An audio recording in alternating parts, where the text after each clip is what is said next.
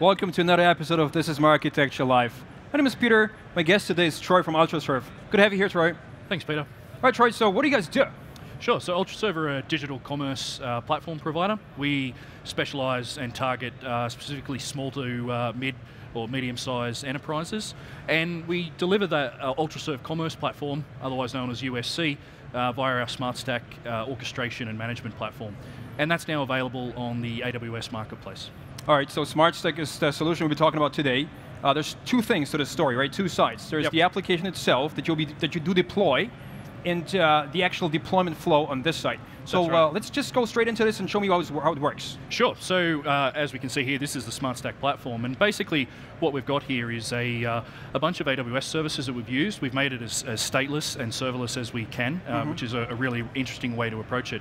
And essentially we've got a series of microservices. Sure. And we do that through Lambda, and we expose REST APIs for the control plane, and a UI, a graphical interface to those same APIs out of a single page application. And so effectively what you've got from a user experience, you've got these users coming in and interacting potentially either via that UI, or maybe they're using part of their CI/CD process for their development into those APIs. And so that comes through these series of services that are interact together, and they're utilizing and backing off persistence to services such as DynamoDB. All right, understood. So those services are basically reacting upon those requests that are coming from the user side.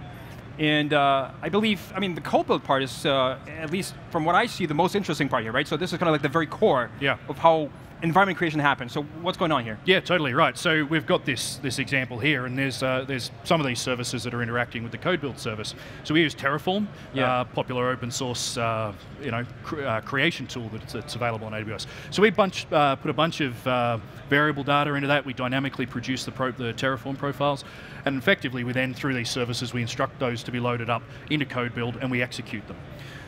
What that executes is the other side of this equation that you're talking about, so that UltraServe commerce side. And so that creation process comes off and says, first of all, I need to create an AWS account, I need to put a bunch of services in there, and you can see here, and we'll talk about those, is multi-layered and highly complex environment to deliver that commerce platform. All right, okay, perfect. So it is the environment, right? That happens to be created first. Now the application itself seems fairly complex.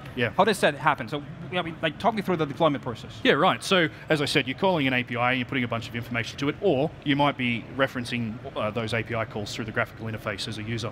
And so, in the case of, say, the AWS Marketplace, you sign up through that AWS Marketplace as an Amazon customer, and you subscribe, and then you kick on to a service that we're delivering here, where we register you and capture a lot of information, and then literally in a couple of clicks, these microservices that we've got, these SmartStack microservices, come over and start building these pieces.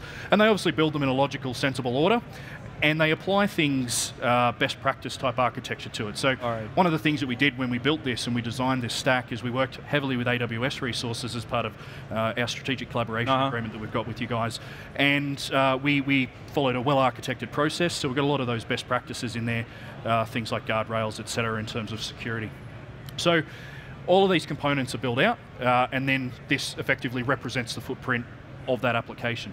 What you're then at is this same person over here is then in a position within a matter of an hour or so to have this infrastructure built out, and they can then start to use that to sell their products online. All right, interesting. So you say you have listened onto those kind of best practice recommendations that the well-architected framework is providing.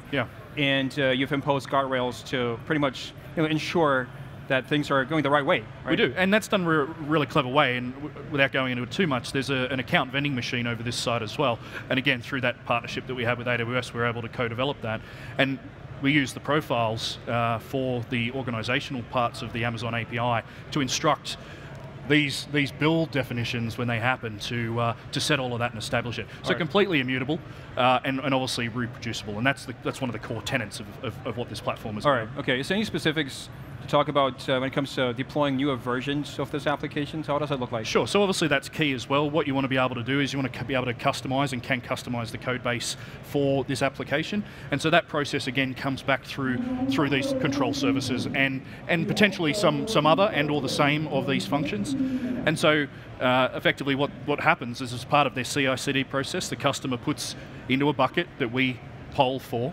and we see for a new version, and we push this out. We launch these, again, in immutable ways, because all of this gets built.